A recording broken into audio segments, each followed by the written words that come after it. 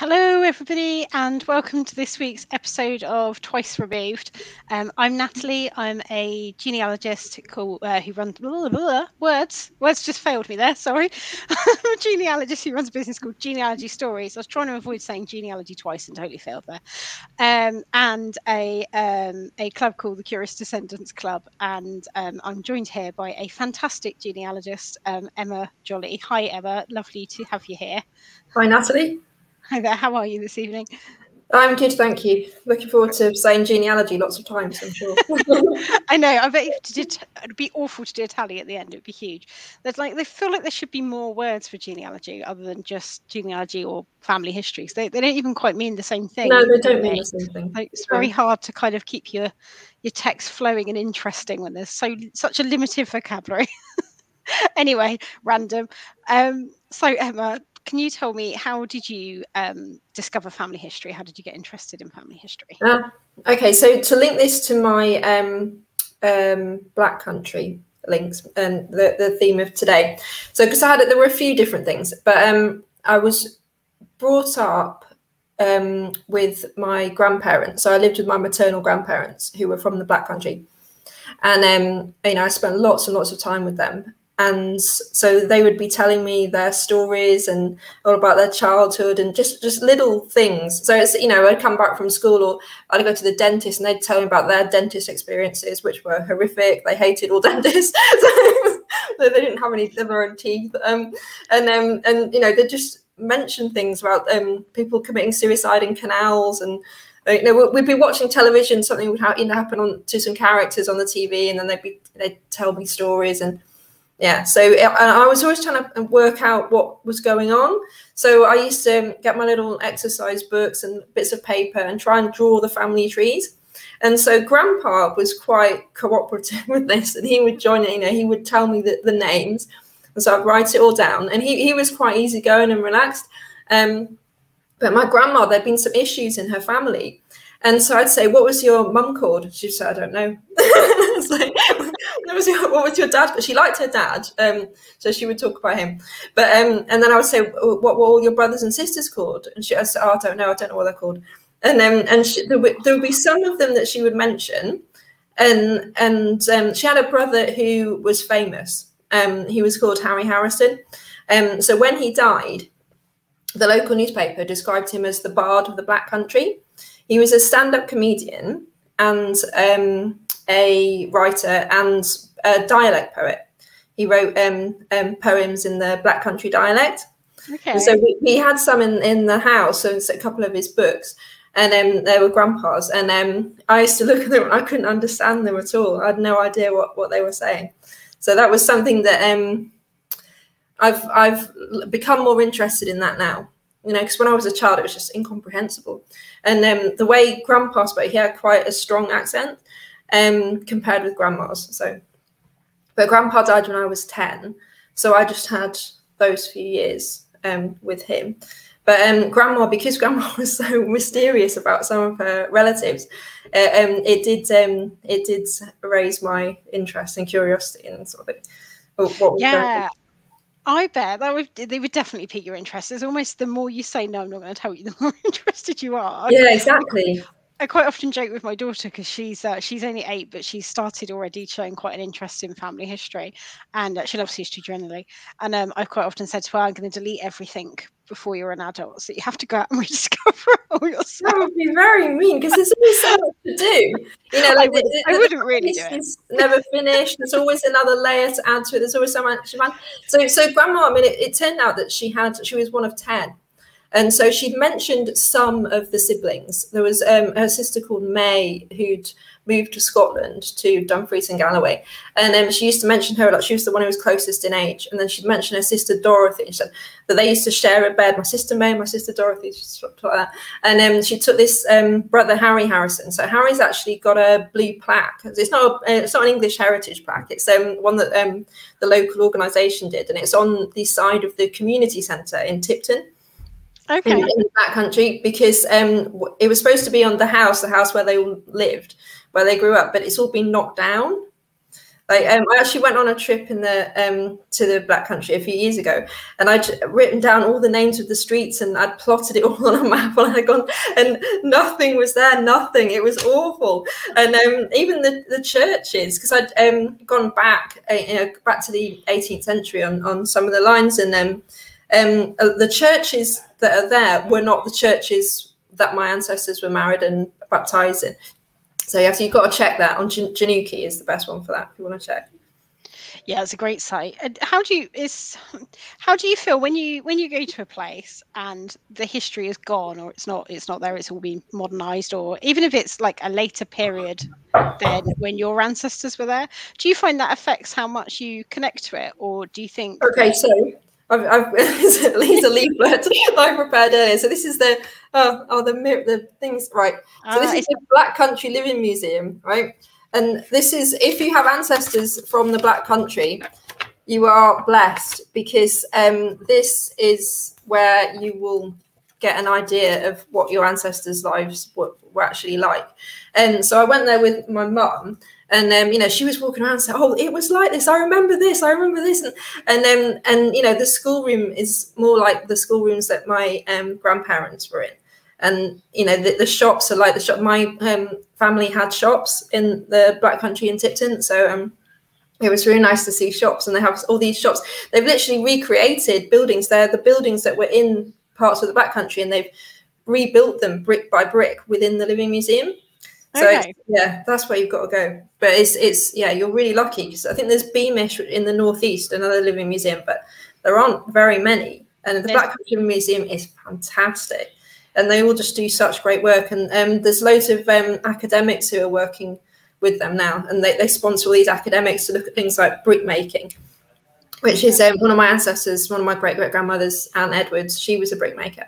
And it's it's very exciting that they're exploring these lives and the techniques and the skills, because it's an area of skill. It's an area of industry, and the skills that our ancestors had were amazing. And it's so many of our ancestors from that area, because they were so poor, they weren't really respected. And so people sometimes say, oh, they only want to have rich ancestors or famous ancestors or something. And it's really it's sort of kind of offensive to our ancestors. It's really disrespectful to them that they had all these skills and they could do these amazing things. And I think it's a responsibility really to find out what they could do and how they lived. No, I completely agree. Actually, I think that's a really, really good point. I mean, I quite often think of the stamina that my poorer ancestors had, just that will to survive and to get up and to do something that was a drudgery day in, day out, with very little creature comforts when you got home. But I hadn't thought about it that way. And I have, like you, I have brick makers, and then I have basket weavers, and they quite often they are trades and traditions that are being forgotten. But yeah, no, I think I went to the Black Country Museum when I was a kid. Is it near the Iron Bridge? Is it attached to the Iron Bridge? Or am I muddling up? No, that's different. So Iron Bridge is in Shropshire. Okay. And the Black Country Museum is Dudley in the Black Country. See, I think we did I think why I get confused over this, and I will get you to clarify exactly where the Black Country is, because I think one of the reasons I get confused by this is I think my grandparents took us on a trip where we travelled up the country or across the country and went to different museums. And one of the things that I think we did was the Black Country Museum. I think do you get pennies? You go in and get old money.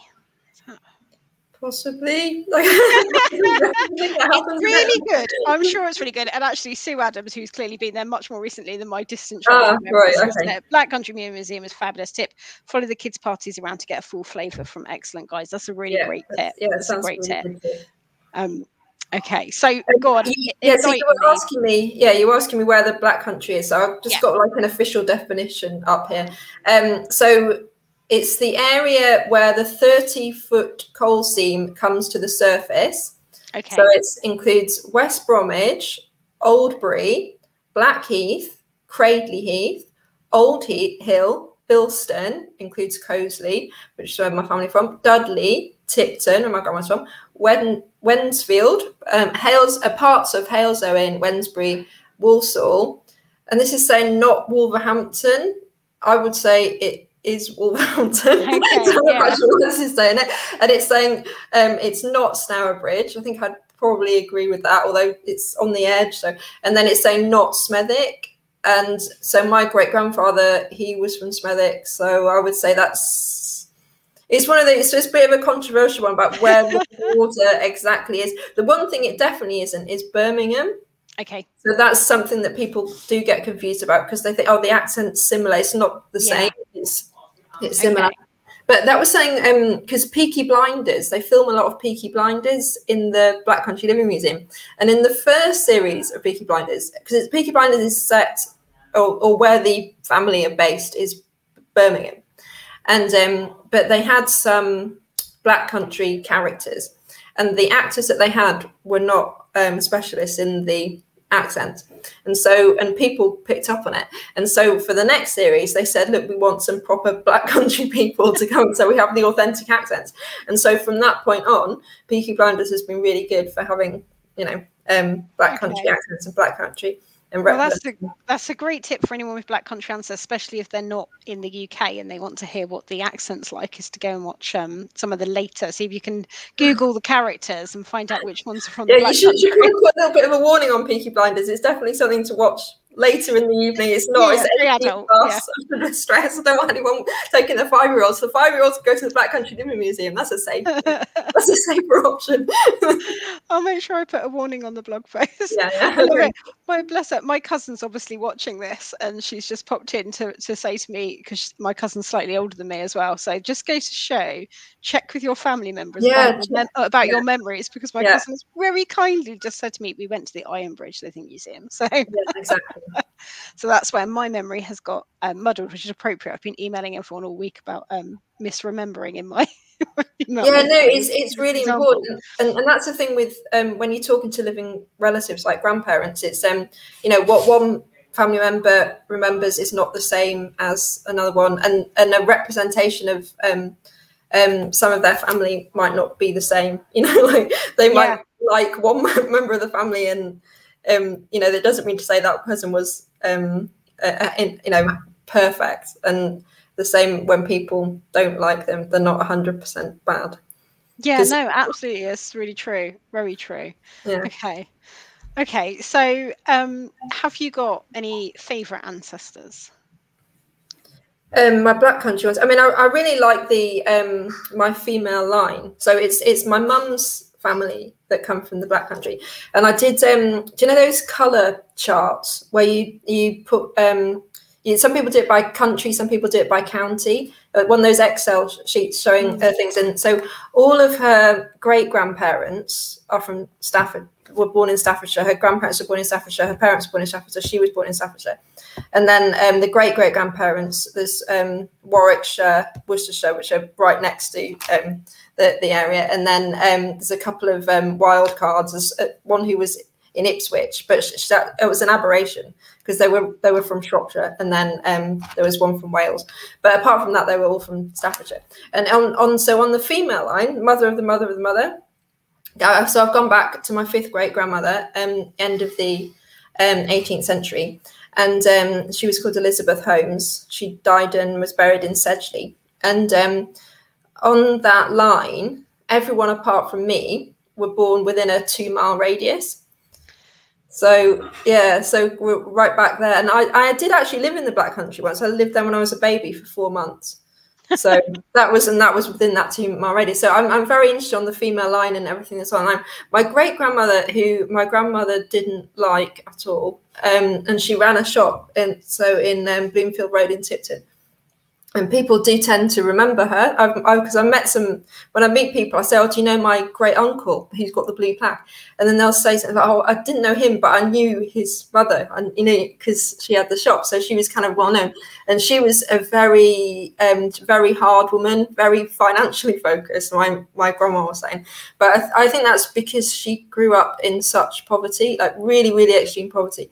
And she had 10 children, and 4 of them died young, but 3, the little girls, all died when they were little babies, and that was, I know, it's really hard, and that's when they lived, and that's when they were so poor. And her husband, he had rheumatoid arthritis, And so she couldn't, he became an invalid. So she had to take everything on. And so she took on the shop and she ran the shop. And but she was very, very tough. And she's quite an interesting character. I wouldn't say she was my favourite because I know that she was hard. You know, she would hit the children and she was tough, but she's her toughness is quite interesting. And and then also on that line, my fourth great grandmother, Violetta, she died in 1832 when there was a cholera outbreak. So I haven't been able to prove that she died of cholera, but she died in an area which had cholera at that particular time. And she was 23 when she died. And she has so many descendants alive today, which I think is amazing. You know, she only lived for those 23 years. And yet, I mean, in terms of the mitochondrial DNA, which goes down that maternal line. So I have that in me, you know, so she that part of her is still alive in me and in my mum and my sister. So it's really interesting. No, it is incredible. And sometimes when you find these ancestors where their spouses or their parents did die very, very young, especially when they then later remarry and have other children, and you think, I'm from that first person that was there for, like, I know, the flutter of an eyelash, wouldn't they? The like kind of a blink in time, and yet that had such a big impact, because if they hadn't existed, they hadn't have lived just about long enough to have children, I wouldn't be here, or I'd be different. You know, it does kind of, in some ways, it's kind of hard to get your head around. It sort of gets you thinking about lots of philosophical things, I think. So your ancestor was a shopkeeper in the Black Country, but traditionally, what sort of industries and occupations are associated with the Black Country? Okay, so brickmaking definitely is. There were lots of brickmaking going on right back to about 1500 in that area, and that was something that women did as well, not just men. So trying to think of the other, and there's chain making, and again, women did that. There were women in the mines. I mean, there were mines in the area, but there weren't in the more recent years. You don't tend to find women in the mines so much, but coal mining. So my great grandfather, I've got a picture of my great grandfather. Hang on, here he is. So he's on my book, so I can promote my book and my great grandfather at the same time. I'm so having trouble with the. There he is. Can you see him? Yes. There he is. Oh, lovely, lovely tash. So, yeah, exactly. So he's called Edward, and he worked in Baggeridge Colliery. So he lived in Coseley, and that was not far away. So he used to do magic tricks and entertain people. Yeah, so that's the thing. When you were saying about they had this life of drudgery, it's that there were other things going on. And my grandma was a singer and amateur actress. So she took part in all kinds of musical activities, and her father was a pianist, a musician, and a church organist, and you know, the church activities, they did loads of church activities. My grandma was in the Mothers Union later, but even earlier took part in like teas and fetes, and there's a Sunday school and all the other events. So they often had a rich cultural life, you know, outside of. If you think even of what you could do, even if you just went to your local pub down the corner, they aren't like pubs now. You would have had quoits and skittles and card games and all sorts going on, and organised activities. And I agree. I think underneath there was a kind of rich kind of entertainment industry in lots of different forms. Yeah, and so so sorry, there were coal mines. I mean, one of my ancestors, which one was it? Henry Edwards, yeah, he died in a coal mine. You know, so health and safety wasn't a strong point of the area. That's an understatement. I mean, you know, the death certificates and newspaper accounts, you know, for inquests and things were absolutely horrific. You know, some of the way that people died. I mean, a lot of my ancestors, actually, the male ancestors, were iron puddlers. So they worked in the iron industry. So literally, like stirring these vats of molten hot. Yeah, exactly. I mean, that's hot work. Louise here just says that her Black Country folk were or are very, very no nonsense people. Yeah, that's how it is. That it's very straight talking, very unpretentious, and also with a fantastic sense of humour. So I was saying, like, my great uncle was a stand-up comedian, but I mean, everyone's funny. Everyone, it's just constant jokes. Like everyone I know from the Black Country is just really, you know, it's just always joking. And that's the thing, like, you growing up with my grandparents, it was just, you just laughed at everything. And so sometimes I meet people who have no sense of humour, and it's just, I don't know what to do there. I'm just constantly making little jokes, you know, because that's what I was brought up with. Louise agrees. Yeah. A big shout out from the Black Country people. Yeah. What kind of humour would you describe it as? Is it kind of a dry? Best. Absolutely. Okay, so so you talked about your favourite ancestor. Do you have, and I know when I think of the Black Country, I tend to think of the 19th century because of that industrialisation, but do you have a favourite time period? And if so, why? I really like the early 20th century, actually. Probably the sort of between the wars period is really interesting. Probably, yeah, from the First World War to the Second World War. And there were lots of changes in the Black Country then. I mean, my grandpa, sometimes he worked in the steelworks, when other times he did building, and he ran his building firm, and he actually built his own house. So the house my mum grew up in, he built that, which is amazing. And that there was a big boom in the Black Country in the 1930s with housing. So that would have been an interesting time. And they did all sorts of things. So Grandpa would play cricket, and they used to go all over the place to have these cricket matches. Really lovely cricket pitches in all sorts of places. I think it's called Himley Hall, which is not far from Dudley. Okay. I remember that name, and I saw that seemed like a lovely place to go. Okay. Yeah, it's always really interesting to hear why people like certain time periods and more than others. But do you find, because it's quite challenging, or it can be quite challenging in between wars because of hopefully getting the 1921 census very soon, but you've had that gap between 1911 census and then the 1939 National Register, and obviously the 1939 National Register has names and dates of births and addresses and occupations, which is fantastic, but not necessarily. It doesn't necessarily say the connection between people, and some records are obviously still closed. So do you think it's the challenge of that period that makes you enjoy it, or do you enjoy it despite the challenging elements of it? I probably enjoy it despite the challenges. And I mean, there's that period is still just about accessible with living relatives who are living right now. You know, so my grandparents, they would be over 110 now, so you know they're not alive. But I have their memories, and I did used to interview my grandma. My grandma was nearly 97 when she died, so so she was around for a long time. And I used to interview her. I used to write things down, and then later on I recorded her, so I have her voice and things. But that living relatives are very useful. But some of the things that she used to say was a bit confused, and it took me time to unravel it. And but you can do it. I mean, you probably need to go to local archives though to do some of the work. You know, things like I just said my grandma was involved with the church, and so things like church magazines and Sunday school guides and parish magazines and things from the leisure activities. Programs, theatre programs, and from the different groups that they were in, sport groups. So they're the cricket groups and the football teams, and you know the amateur teams that they would participate in. So sometimes programs and or guides or team sheets or things, they can find their way into the local archives, and that can be interesting to explore from that period. I mean, there's electoral registers that should be accessible from that time.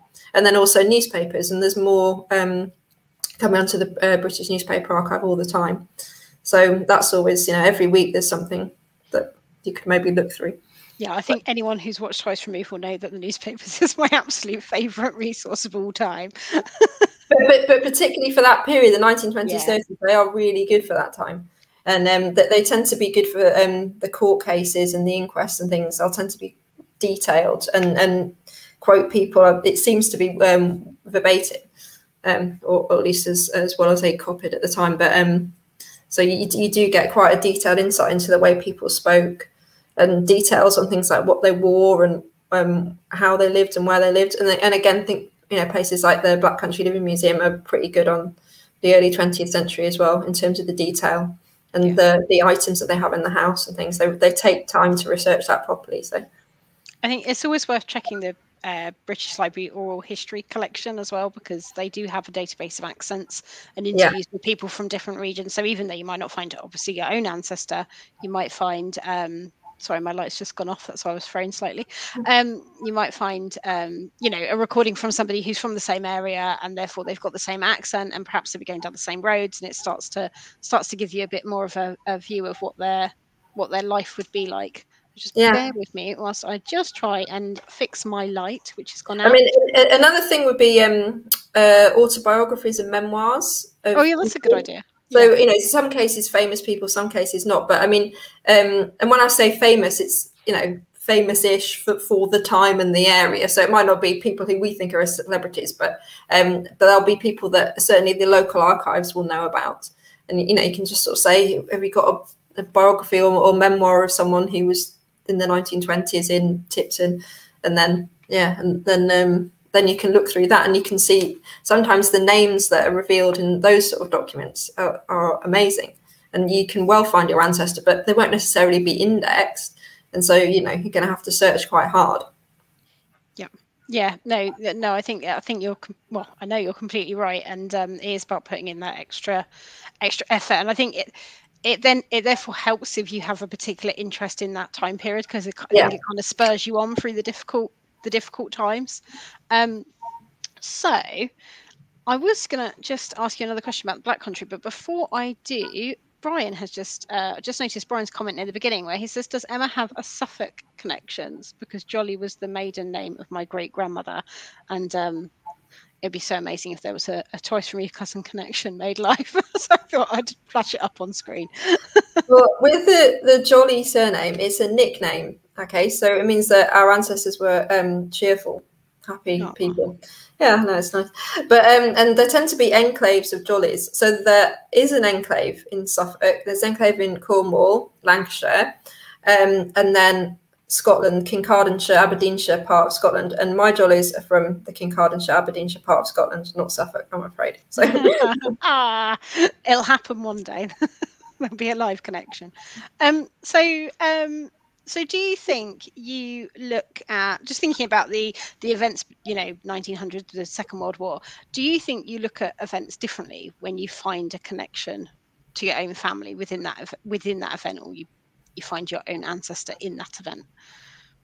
Yeah, I mean, I think war, you know, when I research war, it's something that I research through individual stories.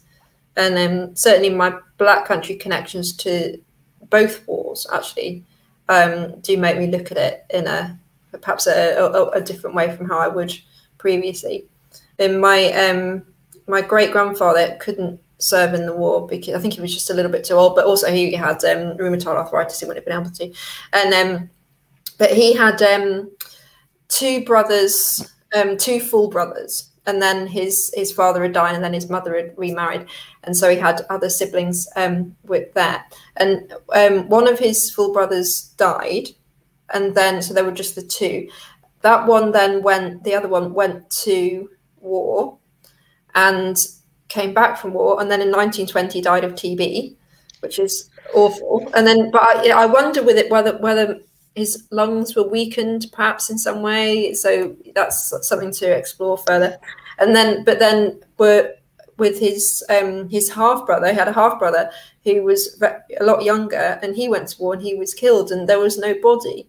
And there's a memorial to him, and I've been to see that.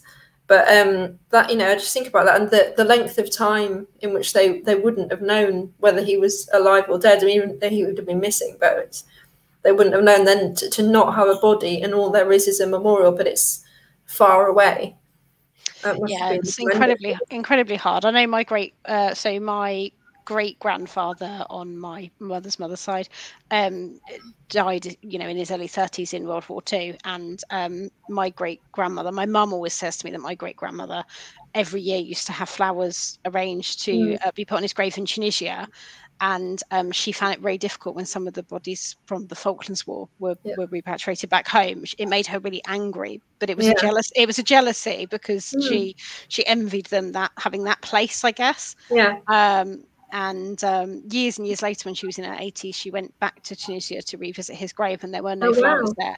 Yeah, they did like a family trip. So I was a child, I was very young, so I didn't go. But my mum and her sister and their cousins all went, and there's some video footage that's survived from like early video camera days in like the early 90s.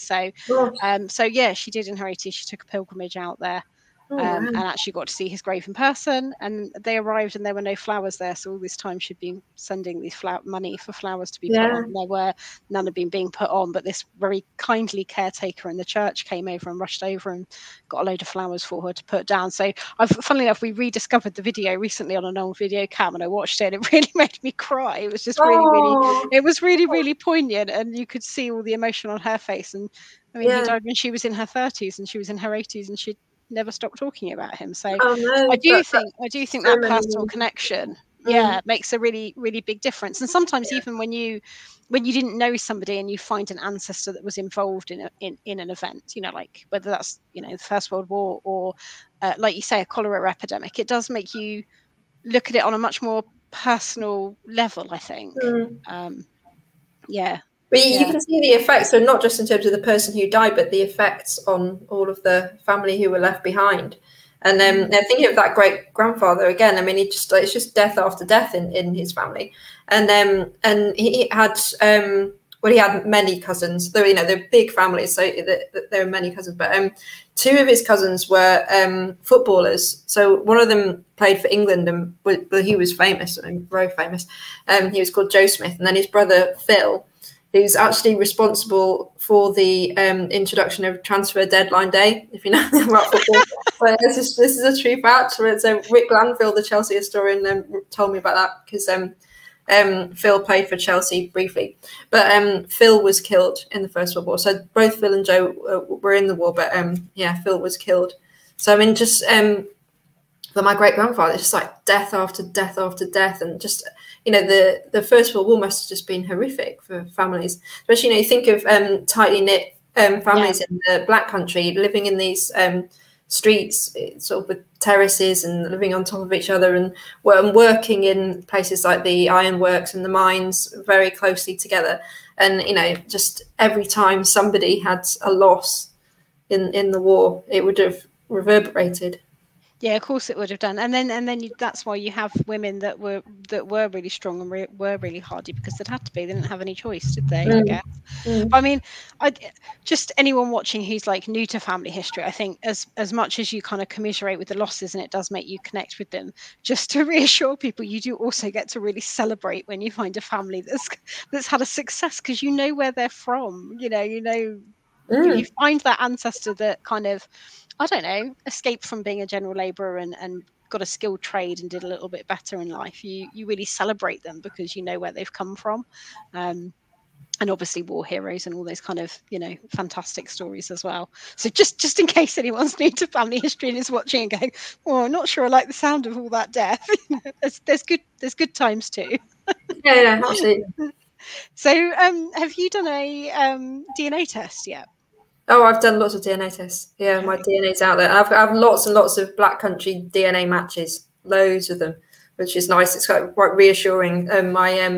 My paper research has been supported by all my DNA, which is really, really nice, because there are some people that I made contact with on this side. So I said that my great grandfather, his mother had remarried, so she remarried a butcher in Coventry, which I think was kind of like a step up, you know, this man with his butcher shop. And I was in touch with someone on that line. So he's descended from her, Sarah. She's called Sarah Smith. She's called, but not the same great grandfather. But he just came up recently as a DNA match. I was like, oh yeah, we're matched. That's cool. And so yeah. Do you think it's influenced the way you research, or who you research? In terms of the DNA test. Do you think it makes you look lines that you hadn't before, or Oh yeah, still it does when you find somebody. You think, oh, hang on, who's this? How am I related to this person? So yeah, you do. But yeah, I find myself researching down the tree a little bit. So yeah. my latest match came upon my heritage. That was somebody who so my great grandmother, the brickmaker. She so her husband had died, and then she had all these sons who were miners, including Edward, who I showed you, and some of them moved as part of a scheme. Well, there was a scheme where people moved from Bilston, where she was living, to Royston in South Yorkshire, near Barnsley, and West Yorkshire, and they and so she moved. So she lived in the Black Country her whole life. Her family were from there, and then they went over to Yorkshire. And I've just completely forgotten what your question was. What's your question? That's okay. I'm glad it's not just me who does that. How was your? I forget what I've asked. So don't worry. How was your taking your DNA test influence your research? Right. So she went there and her sons, but not my great grandfather. My great grandfather stayed, and so I was quite interested in this, and that she'd gone with this kind of mining world, and so she was really part of these mining communities, and it was her father who died in the mine as well. He died in the mining accident. So you know, it's the mining was just part of her world, even though she wasn't personally going down the mine. But I was really interested in what happened in Yorkshire and whether I had any family members who still lived in those mining areas, because they were the mining areas that were involved with the miners' strikes of the 1980s. And I just thought that's interesting. Be interesting to find those connections. And so somebody popped up on the DNA match the other day, and I was like, oh, okay, so I was having a little look at that part of the family for that reason. I was on Facebook the other day, and I was scrolling through the videos, and a clip of Sarah Milligan came up. The comedian Sarah Milligan came up, and she was telling a joke about discovering that Margaret Thatcher invented Mr. Whippy ice cream. It was part of the study. Apparently, she was part of the team that came up with the idea that you could aerate ice cream, and that's because she was a chemist. Yeah, apparently. Okay. And she had to tell her father this, and her father was from a really strong mining community, and it was a big conversation. Yeah, and at the conversation, she said, like, how do you feel, Dad, that somebody that we just dislike so much or have such opposing political views to has done this thing that is a good thing? Like, she was using it as an example of people who don't get on with that do good things, and right. that way in her joke, and he turned around and said, you can't eat Mr. Whippy ice cream anymore. But listening to it immediately made me, and I don't know whether you're like this when you hear things like that, it immediately made me want to go, I now want to trace Sarah Milligan's family tree to just see how far back that mining link goes, and just how ingrained it is in her. And actually, did she have any people that had opposing views, and what's in her family tree? It kind of like grabs you, doesn't it, I think? So, what tips would you give anyone who is interested in, perhaps they think they've got Black Country ancestors, or they've just discovered they've got a Black Country connection, and perhaps they're a little bit too far away to go to the Black Country Museum? If you, no, they can't go there. It doesn't matter. That's definitely the top tip. So. Yeah, the top tip, yeah. But also, they do have a lot of YouTube videos.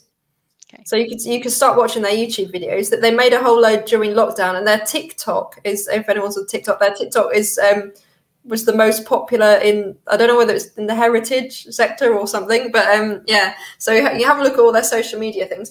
And I've got some books. Oops. What have we got here? So this is a good book, Tracing Your Black Country Ancestors. Okay. By Michael Pearson. Okay. I'll pop a link on the accompanying blog post. Is it Pen and Sword book? You see that? Yeah. That's the Crooked House. That's okay. A pub. It's a what? Sorry. It's a pub, and it's literally crooked. When you stand in front of it, it's like it's surreal. So yeah, you have to visit the Black Country and go and visit that pub. And then oh yeah, I found this the other day. So I think you should look up my my great uncle's poetry, obviously. So hey, Harry Harrison, you can have a look at that. And then there's this woman, poet, Liz Berry. Oops. And she's done, she also writes in the Black Country dialect, and she's she writes now. She's a current poet. And so she's written this collection called Black Country, and this is brilliant. And if you want to have a little taster of Black Country words, and she has a little glossary underneath. So this is quite a nice way in, and this is contemporary Black Country, but it draws on the past. So this is quite a nice little way of getting used to the language and the dialect. And then this is written by where's he called? Simon Briarcliffe. Simon's really good. He's on Twitter. If you're not following him, probably should be following him. He works for the Black Country Living Museum, and he wrote this, Forging Ahead. This is a lovely book with loads of lovely pictures and maps and things. I would say that you do need to look at maps a lot, because the changes in administration and the way the people at the time referred to areas is very confusing. Because I have all these different addresses for my ancestors, and when I tried to plot them on maps, they were all, kind of within a very, very small radius. And I'd be saying to my mum, "Where is this?" And she'd say, "That's Cosley." But then there were all these other different names. I mean, there was so Sedgley, Bilston, and then there was another area called Sodom, which is where my brickmaker ancestor lived, Sodom. So yeah, okay. But it makes you worry, doesn't it? But yeah, it was scary area. I mean, so this is quite a famous quote from because an American consul visited the area in 1862, and he described the area as being black by day and red by night.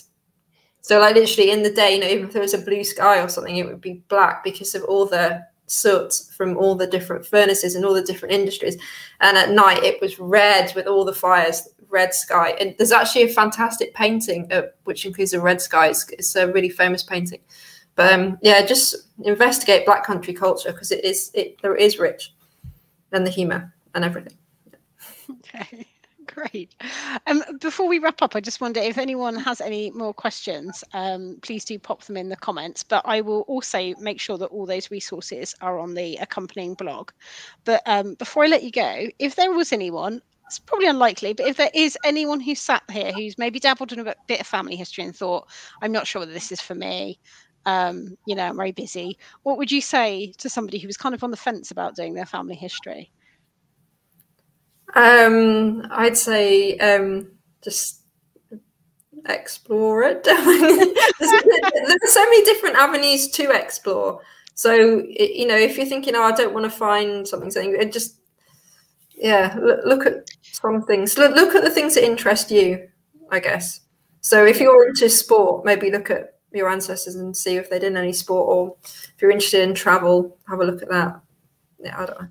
I think some people are put off because they think it's going to be laborious and it's complicated. And I think actually once you've got your head around the basics, if you keep kind of plugging away at the basics, it comes quite.